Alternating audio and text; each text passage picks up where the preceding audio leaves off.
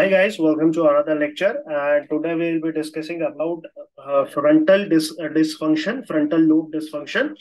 And before I begin, I would like to request you to like, share, and subscribe to the channel if you haven't already. And if you haven't already downloaded our awesome apps, if you are a pediatric PG resident, please go and download it. Very important, the best residents masterclass is available on my app. And if you are a NEET PG and INES resident, please welcome on board. I have the best, one of the best image-based session that is for pediatrics. So please download the app from the link in description. And there are multiple free videos from which you can learn and you can, see if you want to join it or not. So frontal lobe is very important as you might know. And the frontal lobe, if you see the brain like this, okay, this is the brain, okay. Okay, so this is the central gyrus. This is the central sulcus. And anterior to the central sulcus is the precentral gyrus, okay, which is the primary motor cortex. Okay, this is the primary motor cortex. This is the first important gyrus in the area of the frontal lobe. Okay, so this is the location of the precentral gyrus. Now this frontal lobe is separated from the parietal lobe by the central sulcus, and it is separated from the temporal lobe by the lateral sulcus. This is the lateral sulcus, and this separates frontal lobe from temporal lobe. So this is what you see. Now, what are the 5 important areas that are very, very, very, very important in the frontal lobe? So first area is the precentral gyrus. Okay. Now this precentral gyrus is the primary motor area. It is supplied by middle cerebral artery. And it is a primary motor area. And motor area, what area does it control? So face, there is face, arm, leg, and trunk. So this is the things that it controls, and leg above the knee. Above knee, not below the knee. Above the knee only it controls. Below the knee, it is something else we will see in the lecture. Okay, so that is very important, that above knee it is controlled by the precentral gyrus. Very important, and it is supplied by MC. Now, when there is abnormality in the precentral gyrus, what do you have is that you have either monoplasia or you have hemiplegia, depending upon the extent of damage. Hemiplegia. Okay. Now, the second important area that you need to know is Broca's area. And as you all know, Broca's area is in the dominant. It is in the dominant side of the inferior part of frontal lobe. In the dominant hemisphere. Okay, no, not in the non-dominant hemisphere. So when this is abnormal, when the dominant hemisphere frontal lobe is involved, you have Broca's aphasia. Patient speaks fluently, but patient cannot speak fluently. Patient finds the words. Patient cannot speak fluently. While in Wernicke's aphasia, patient speaks nonsense fluently. Okay, here the patient cannot speak fluently, and there is some degree of abnormality in articulation.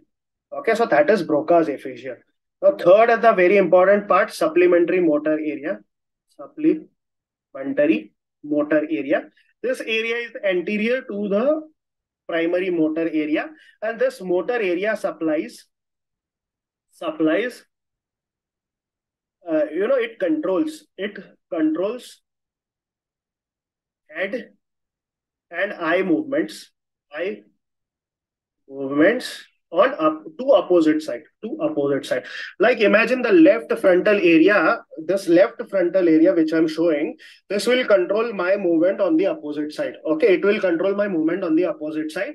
And when there is a lesion, then at that time the head turns towards the lesion. So if I have a lesion on my left side, this movement I'm showing is not possible. So only this movement is possible. Okay. So it turns on the side of lesion. Okay. Fourth and the most important part of what makes us civil, what makes us human. And as you know, frontal lobe is also known as the civil lobe. This prefrontal area is very important. And this prefrontal area controls all the civility that is present in the humans. And this prefrontal area was first recognized. See, prefrontal area is a reason for the emotions. The emotions are, though they are, they are recognized in amygdala, but this is what, this prefrontal area takes and processes the emotion and makes you feel the emotion. Okay, so imagine that you are an emotionless robot. Okay, you are an emotionless robot.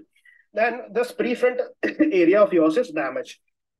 Now, there was a case history of damage of prefrontal disinhibition, and it was in Phineas Gage railroad injury, very important. But this was first, studied by Dr. Antonio Damasio. This was very important. He had many patients with frontal lobe injury whose entire personality, whose entire life changed after the frontal lobe injury. How? So there are usually this prefrontal area is damaged when there is bilateral artery abnormality, bilateral ACA. This is supplied by ACA. Broca's area, again, MCA, superior branch of MCA. That is Broca's area. Okay, MC. Okay.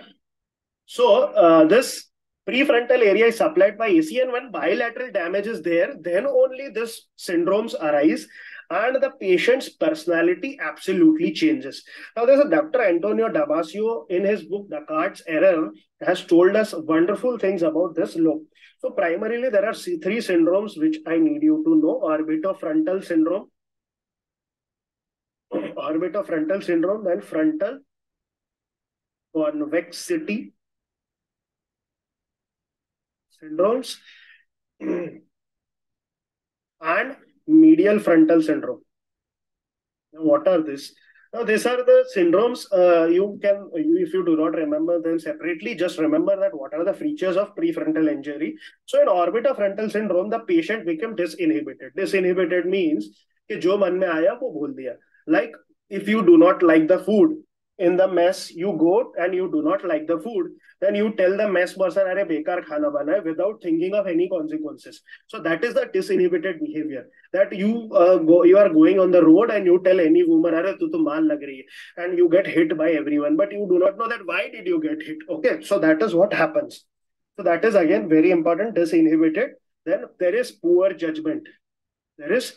Poor judgment. You cannot judge what is more important. One of the patients of Dr. Antonio Damasio had so poor judgment that he could not recognize that what was important was attending the company meeting important or was going to buy stapler pins important.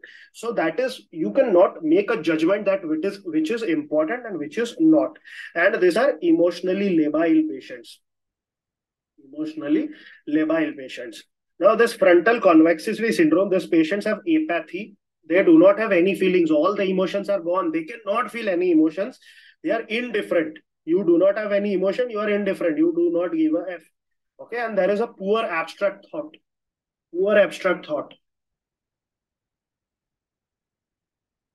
And the last one, medial frontal syndrome, you are akinetic. You do not have any motivation in life. मेरा life तो झंड हो गया है. क्या करेगा मैं उठ के, एकदम निहिलिस्टिक. ओके, सो akinetic, absolutely akinetic. Then incontinent, जहां भी सोएगा वहां पे मुतेगा. So incontinent, जहां पे सोएगा वहां पे हागेगा. Okay, so that is incontinent. And sparse verbal output, does not speak much. Okay, so that is the features of the abnormality in the prefrontal area. And also there is disturbance of gait. All the primitive reflexes reappear, like palmar grasp or pout reflex. Primitive reflex reappear. Okay, and there is a paratonia. There is a resistance to passive movement, and this is usually seen in the bilateral damage, not in the unilateral damage. Unilateral damage, it is rare. Okay, so this is the prefrontal abnormality. And third is, if you take a coronal section of the brain, you see that the two brain hemispheres are different and they are connected by something known as corpus callosum. Okay, so this is the right hemisphere, this is the left hemisphere. So on the right hemisphere and the left hemisphere, if you go in this cleft where it is formed, this area is the paracentral lobule, and this paracentral lobule has the bladder and a bowel control. Now, these are not the bladder and bowel centers. They have bladder and bowel control. So how does this manifest is that you might have a patient who are like, if you look, I cannot pee. Okay. Now, who is looking you while you pee, you do not know. But just saying that in the patients who are in bathroom, they tell that I cannot pee in public. Okay. When someone is looking, I cannot pee. So this is the area which controls that you are ashamed of peeing in public. So that is very important. Bowel bladder control is there, but it is not the bowel bladder center. And the second part is it controls the motor activity below the knees. So below knees. Now, as you might have understood it, this area is supplied. This paracentral lobule is supplied by ACA. Okay, so whenever there is MCA damage, this ACA area is spared. Thus, all the things below the knees is normal when there is a MCA territory infarct. Okay, in MCA territory infarct, when you have quadriparesis, hemiparesis, if it is unilateral, you will have hemiparesis. The area below the knee will be spared because it is supplied by ACA. So that's all for today, and that's all for the frontal lobe. And I'll see you in the next one. And if you like my content, please follow me on Instagram and please follow me on Telegram, and I'll see you in the next one.